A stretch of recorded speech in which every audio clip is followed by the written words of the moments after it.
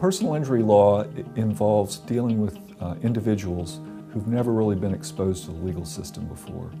They get in an accident, their life gets turned upside down by being injured.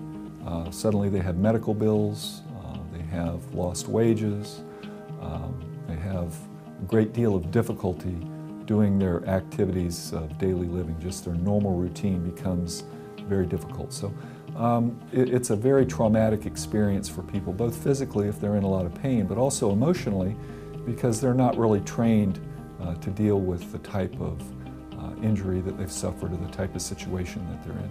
And this type of situation really interferes with the person's normal daily routine, and they really don't know what to do. My job is to help walk them through this new phase of their life that they've entered. And it's not pleasant for them because it's unknown territory for them. It's very known to us because we do it all the time.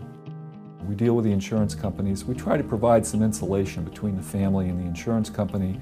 The insurance company usually is just trying to gather information to evaluate the claim, but they're also trying to gather information that they can use to keep the value of the claim as low as possible, because that's the insurance company's job.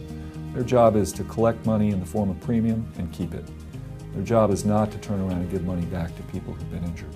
That's my job, to help people recover the damages that they're entitled to under the law. I like to meet with the clients up front so I can get to know them, they can get to know me. And then we walk through what they're going to need to do in order to have a successful outcome with their case. Our role is to provide them with sound legal guidance on how to get from point A to point B. Point A being the starting point of their case from the time they get hurt until we get the matter resolved, either by settling it or going